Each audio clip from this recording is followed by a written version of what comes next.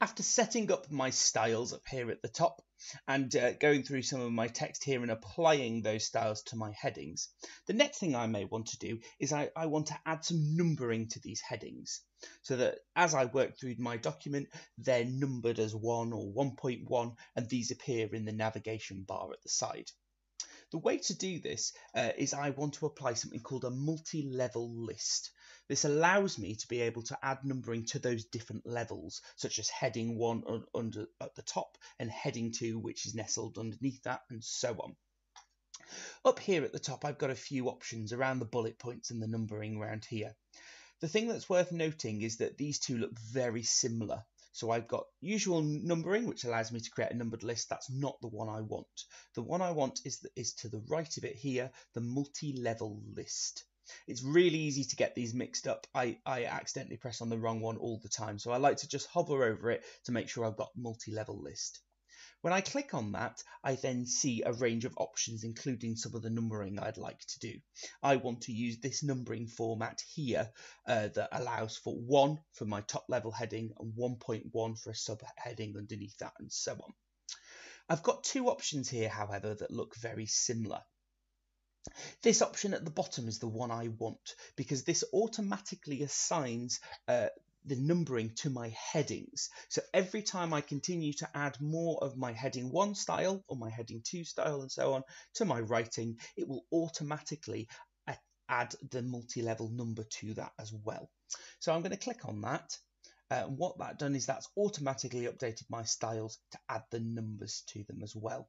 I notice up here in the styles at the top as well that it's updated the preview for my styles with that number to show me that it knows that it's going to automatically add that each time.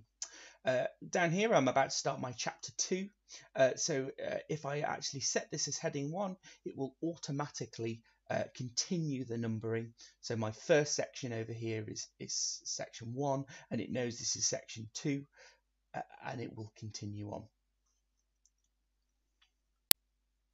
So the next thing I may need to do is add some additional pages to my document. So in this example, I want to add a title page and then some forward pages, including my table of contents, my abstract, my acknowledgements, etc. To be able to add extra pages, as I'm going to use some breaks in Microsoft Word. Before I do that, what I'm going to do is on the Home tab, I'm going to go over to this symbol here, this paragraph mark symbol, and click on it to turn it on. This allows me to see all of the hidden formatting in my document, including any breaks that I insert to see that I've put them in the right place and to help me play around with the formatting to make sure I've got it right. What I'm now going to do is I'm now going to go up to Layout and choose Breaks. This will allow me to add some extra pages in, but I've got two different types of breaks. I've got page breaks, these three here, and I've also got section breaks here. These are slightly different. Page breaks, as it says there, allows me to just mark where the end of one page is, create a new page and continue the text on another page, all part of one section, just breaking the text up. Section breaks are slightly cleverer. They allow me to tell the document where one section ends and another section begins. By breaking my document up into sections, it then allows me to change the formatting in each of those sections. For example, what I'm going to do is change the formatting of my numbering from my forward pages, my table of contents and abstracts, etc., to Roman numerals, whereas I want my chapter to start again in the usual format at number 1. So by inserting sections, it allows me to do that. My very first page, I'm going to insert a title page. I actually want that to be the first section all on its own because I don't want any numbering to be on there, and I actually want my numbering to start on the second page. So I'm first going to insert a section break. And because I've got paragraph marks turned on, this allows me to see that I've inserted a section break here. I'm just going to give this just a label that I can go back and edit and make it look nice later on. I'm just going to mark that this is my title page. I'm going to go back to the top of this page again to be able to insert another page break. I've already inserted a section break, so at the end of this page the document now knows that I'm starting a new section. For my next few pages, so my table of contents, my abstract, etc., I kind of want them all to be the part of section 2 of the same section.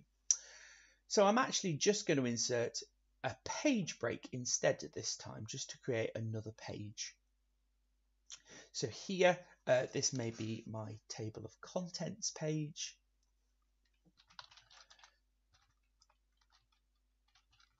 Give that a label. And again, I might insert, go to layout and breaks again. I'm going to insert another page break and give this a label as my abstract page. Finally, I'm going to insert my acknowledgements page, but at the end of this one, I want this to be the end of the section. The end of section 2 of my forward pages, and my chapter is then going to be the next section. So again, I'm going to go to layout, but this time I'm going to choose section break. And this now has added a section break to the end of this here. So as I can see now, that my title page ends with a section break. I've got a few pages here, all part of that section, and they then end with a section break. I might want to add some other pages in there, and then I've got the start of my chapter.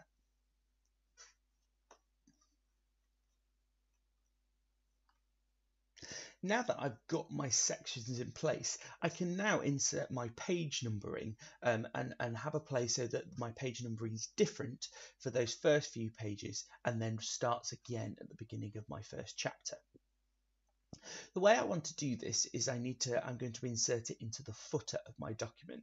By also looking at the footer as well, it helps me to see the different sections.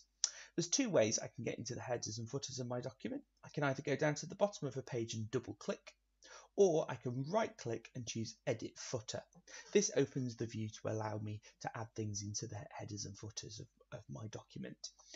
What's also really handy is that because I've told the document where there are some section breaks and some different sections, it's giving me labels for that so I can see that clearly. So my title page here, it can see that this is section 1. Because I then inserted a section break, it can now see that these next few pages that were separated by a page break are all section 2. It means that now in section 2 I can insert some page numbering that's different to the rest of the document. I actually have to work slightly backwards here due to how the setting works with linking it to the previous one. So I'm actually going to go to the bottom of my second page here to insert a page number. I'm not going to start at the beginning. On the Design tab for my header and footer, I'm now going to insert a page number. So I go across the page number here, and I'm going to choose the option at the bottom of the page, and I'm just going to insert this one here for an example. You'll see that it's inserted the number 2 because this is the second page. But actually I want this to start again and I want it to look slightly differently. The first thing I have to do that's really important is by default, even though I've put sections into my document, Microsoft Word thinks they should all be linked and joined together. So any numbering that's put in is continued throughout the whole document. In this case, I don't want that to be the case. I don't want it to be linked to the previous section. So up here at the top, currently this option for link to previous is selected and highlighted in dark grey. For any sections where I don't want it to be the same as the section before, I need to click on that to unselect it. So it's now not linked to my title page, that first section. So now I can format this so that it looks right and starts at the right number. There's two ways I can get to do this. I either want to click onto the number so that it's highlighted in grey and then carefully hover over and right click and choose Format Page Numbers. The other way I can do it is by selecting the number in grey and again up on the Design tab, going again to Page Number and choosing Format Page Numbers. Here, this now gives me a few options. I can change about with the number format. So for these pages in my forward pages, I want them to be Roman numerals. So I'm going to change it to that. And actually, I want this to start again as a new section. So I'm going to change this radio button here to start at 1. So when I select that now, my numbering here starts again at 1. If I go up and have a look at my footer section here, it's added a number in. That's okay. Because this is a different section, I can remove that by using the backspace, and my numbering in the second section is still there because I've told it it's 2 separate sections.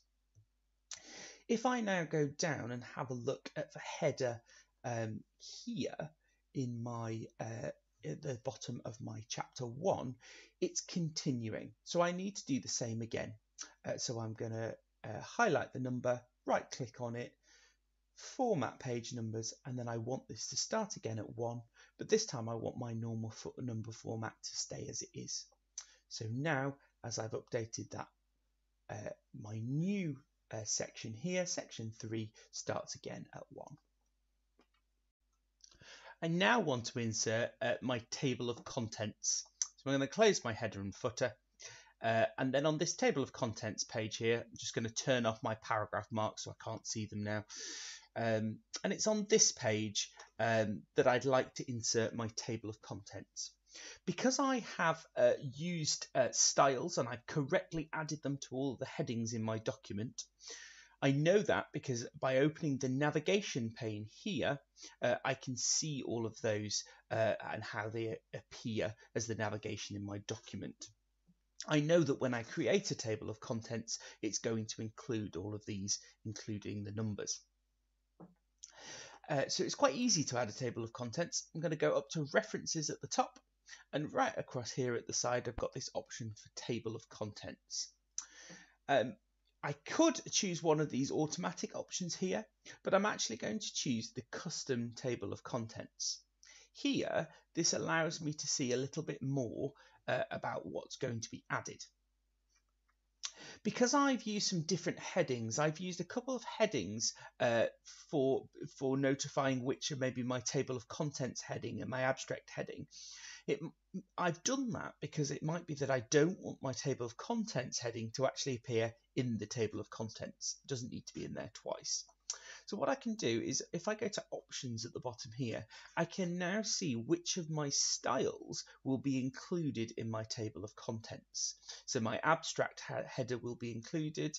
It might be any that I don't want to be included in my table of contents. I can just remove the number out of. So again, I don't want my table of contents to appear in there, so I can just delete that out. So now when I press OK, it's going to insert my table of contents, remembering the correct page numbers that I've added and only including the headings that I've told it to include. If I was to go and add another chapter here, and add some more information to my document, I'll notice that if I go back to my table of contents, it's not yet included. It doesn't update automatically. If I've added more text or made some changes, you need to remember to go back to your table of contents and update it. There's a couple of ways I could do this by just clicking over it. Because it's an automatic table of contents, it's highlighted in grey when I click on it. That tells me that it's an automated field, that it's doing something clever in the background.